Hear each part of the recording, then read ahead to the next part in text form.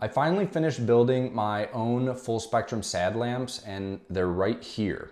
In this video, we're gonna go over how they compare to a lot of the other top SAD lamps that I've tested, and I'm gonna show you how you can build your own if you want to. These are unfortunately not commercially available, although I wouldn't say no to a large sum of money if you want me to make you one. I'm only half joking. To my knowledge, there aren't really any commercially available LED SAD lamps that offer the newer full spectrum LED diodes that are coming out. So I wanted to make my own because I really like high quality light. I think it's an extremely important aspect to health, be exposed to a lot of bright light, especially in the morning. So as far as these lamps go, they're basically just an aluminum cake pan with LED strips on the inside and a diffuser over the top. Many things make these lamps worth making, in my opinion. They're very bright, but they're comfortable because they're such large lights. They offer a full spectrum light source with no weird dips or spikes for the most part compared to a typical LED. Very high color rendering. They're also flicker free because of the DC power supply that feeds these, unlike most of the other lamps once again. And probably my favorite feature is that they can be mounted above your monitors, which is just fantastic. It frees up desk space and light just feels better from above, and it's also more effective from above. The cells in our eyes most effective to circadian light are on the lower half of our retina. So it makes sense for light therapy lamps to be above us. But let's get right into how these perform. So I bought two LED strips for this project. I got the 5600 Kelvin UG Sunwave strip, and I also found a 5000 Kelvin full spectrum LED strip on AliExpress that was like $25. I wanted to see how they compared because the UG one and all of the other premium ones, they cost so much more than this AliExpress strip. It's unbelievable. Just like all of the other lamps we've tested, we put them 1 foot away from our spectrometer and ran testing for an hour to get kind of an average. To my surprise, the AliExpress strip actually outperformed the UG strip by quite a bit. I clocked it in at 14,500 lux at 1 foot, while the UG was sitting at around 10,000 lux. When you plot these in a graph with other light therapy lamps I've tested, they perform pretty much in the top 10. With this graph, keep in mind that I did exclude the Aurora LightPad Max and Mini by Alaska Northern Lights because those things are so freaking bright that they throw off my bar graph. So I just knocked them out of there. If we move, however, to circadian light output, which is a bit more specific to the wavelengths that affect our sleep and wake cycles, we'll see that they bump up even further with the AliExpress strip now outperforming every other SAD lamp that I've tested. Now what makes these lamps stand out even more is actually the lux per square inch. One of the biggest problems I have with SAD lamps in general is that they're really uncomfortable to have in your field of view. And that's because they cram a lot of light into a small surface area. And these lamps are actually really low lux per square inch, and I use the term glare for that. They actually perform as well as things like the Carex Daylight Classic or the Alaska Northern Lights Northstar, which are two of my favorite lamps, not necessarily because they're the most effective lamps, but because they're the most comfortable lamps to have on, which means you're more likely to have them on for a long time. One of the reasons sunlight feels so good, it's bright and that feels good, but it's just because it's so dispersed. And so I find I vastly prefer light sources that have a lower lux per square inch like these. So yeah, I think that kind of sums up how these lamps perform. I love them. I've been using them every day. I think they look really cool too. So if you guys are interested in making your own, that's what we're gonna talk about now. First, we're gonna talk about the materials that you're gonna need, and then we're gonna go step by step on how you can build your lamp. Before we get into that, I just wanna say that this is kind of like a framework. You can kind of like take this and run with it. You don't have to do it exactly like this. So the first thing that you're gonna need is an aluminum cake pan. This is like the best thing that I could find. It's a great housing. It's fairly reflective, although we're gonna make it more reflective. And the 2-inch depth is perfect for diffusion. So these come in like two different sizes usually. They have 11 by 15s and 13 by 18s. These are 11 by 15s. and they fit a 5-meter LED strip, which is the typical size you get, perfectly. The next thing you're probably gonna want is aluminum foil tape or vinyl mirror film. I ran experiments and found that adding some reflective tape to the aluminum pans, which are kind of matte, increases the output by at least 10%, which I think is worth doing if you're gonna go through the effort to make one of these in the first place. Matthew over at DIY Perks, in his artificial sun video, uses a vinyl mirror film. He says it's more effective, so if you don't already have foil tape, just probably go ahead and get vinyl mirror film instead, because it's probably better. And the whole reason we don't use a stainless steel pan, which is already extremely reflective, is because the cooling sucks. I tried a stainless steel pan and the LED strip got up to 140 degrees versus the 107 degrees that we got on the aluminum pan, and I don't like it. I think if you want this to last a really long time, we want it to stay as cool as possible. So yeah, shiny aluminum. The next thing you're gonna need is an LED strip. As far as I know, there are 4 choices. You can go with the extremely cheap budget AliExpress strip, definitely a good option, but there are better strips out there. The UG Sunwave, the Absolute series from Waveform Lighting, that one's extremely expensive, but it's a nice LED strip. And then there's also the Lumitronics, which uses the same diodes that you would find in like the GE sun-filled light bulbs or the Norb Smile bulbs, if you're familiar with those. To illustrate how much better a premium light strip is, I just want to compare the TM30 data between the AliExpress and the UG strip. TM30 is essentially like an upgraded CRI. So instead of 8 or 15 colors, we're comparing 99 colors. It gives us a much more accurate look at the color quality of a light source. And so if we look at the AliExpress strip, we'll see that it's pretty good. I mean, this is not a bad LED strip by any means, but if we compare it to the UG strip, we'll see that that's what a real high quality strip gives you. It just fills out that color fidelity range a lot better. So if you're looking for something that's like a little bit more like sunlight, I would go with one of the premium options. One thing worth touching on is the UG strips have a unique offering that none of the other ones do, and that would be bi-color full spectrum strips. So they offer strips that you can change dynamically from a warmer color temperature to a cooler color temperature. So if you want to start out in the morning with like 3200 Kelvin, 3500 Kelvin, a little bit more like morning sunlight, and as your morning or day evolves, you can crank it up to 5700, closer to like noon sun, then you could go with a UG strip. You could also attach these to a smart LED controller and like hook it up to Home Assistant or something if you're into that kind of thing. And then you could program a dynamically changing full spectrum SAD lamp right above your monitor that would change as the sun actually moves across the sky, which would be so sweet. I actually have thought about doing that myself. I'm not super into smart stuff anymore, but that is an attractive idea to me. That would be cool. So if anyone makes one, I would love to see it. Next, you're gonna need a power supply. Depending on what strip you get, you need either a 12 volt or a 24 volt power supply. To select a wattage, just figure out how many watts per meter your LED strip is, figure out how many meters you're using, and then add 20% to that to get the wattage. So these are using 80, 75 watts. So I have, 100 watt and 120 watt power supplies. Next, you're gonna need some kind of switch and maybe even a dimmer. There's a bunch of different options for this that we'll go over later. You're gonna need something to diffuse the light. You absolutely are not gonna wanna use these without a diffuser. They're extremely bright and the tiny little diodes are really bad for your eyes. You have to diffuse light. You can use a photography diffusion film or like a frosted shower curtain if you wanna be cheap. I used one, it works great.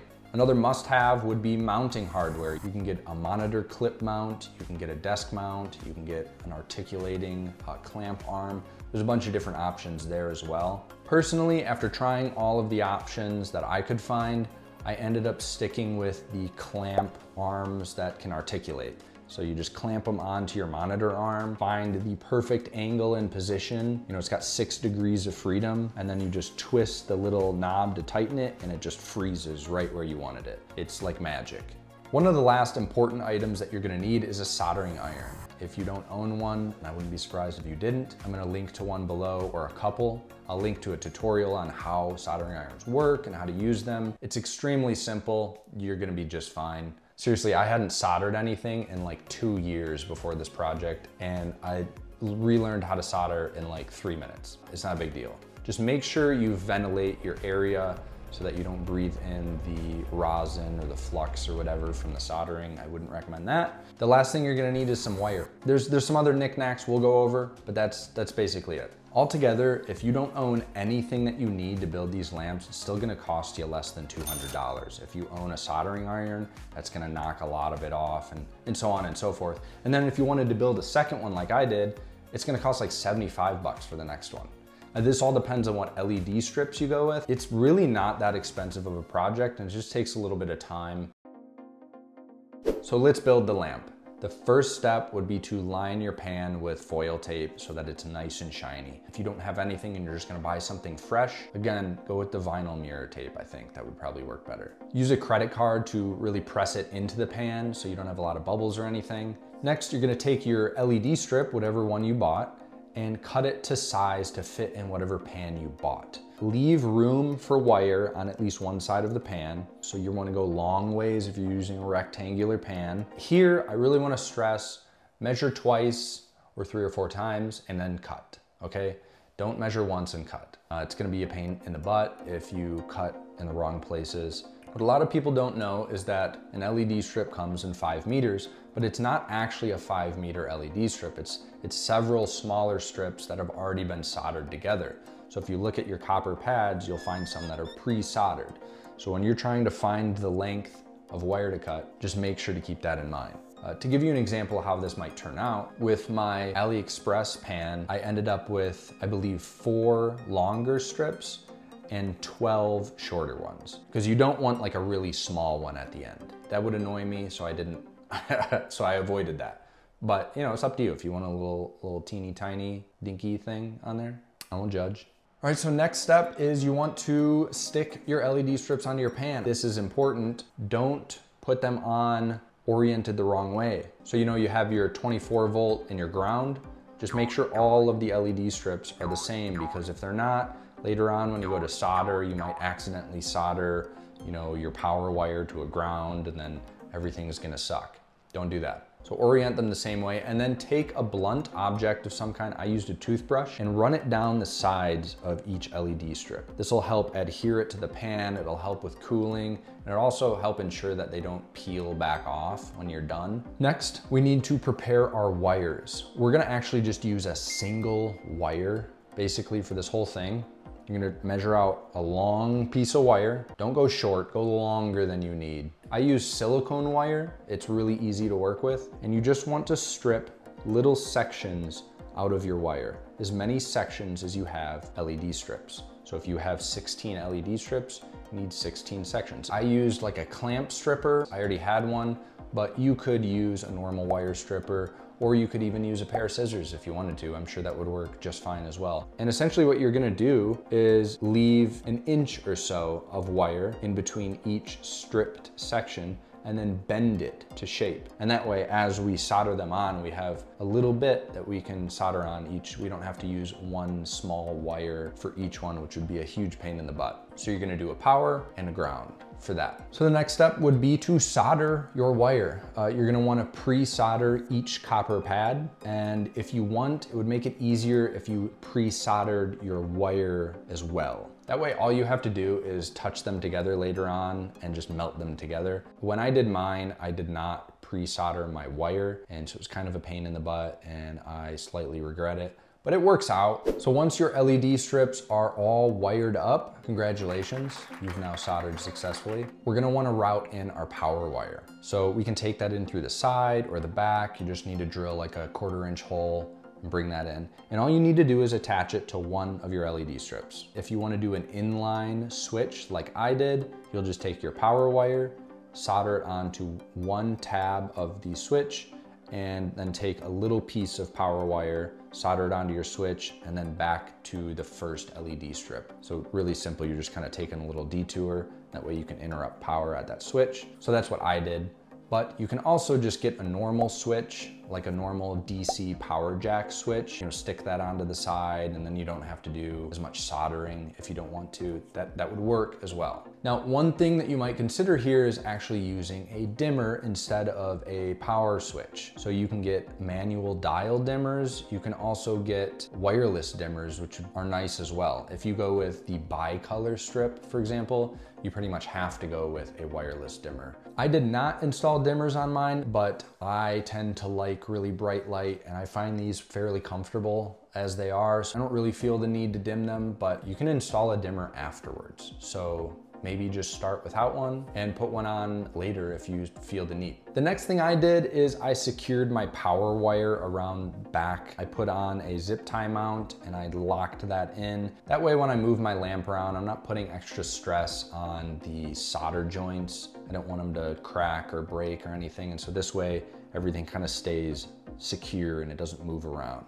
Next thing I did is installed a mounting point on the bottom of my lamp. Basically just drilled a 1/4-inch hole and fed in a male to female 1/4-inch adapter piece. And then I secured that with a nylon nut. And essentially this allows me to take my light off of the mount if I want without ripping my diffuser off. If you want, if you're like, I know I'm just gonna use an articulating clamp mount, I don't wanna bother with a desk mount and yada yada, you could just drill the hole, put the 1/4-inch male part into your lamp, and then secure just that to your lamp. And that way you don't have to worry about getting an extra part. And then from there, you can put your diffuser on. Though, if you want to change mounts, you're gonna have to rip your diffuser off. So just keep that in mind. Okay, we're almost done with the lamp, but before we move on, I wanna make one important suggestion, and that would be to check the inside of your lamp for loose metal fragments before we power it on. Because if you have one connecting the positive to the negative,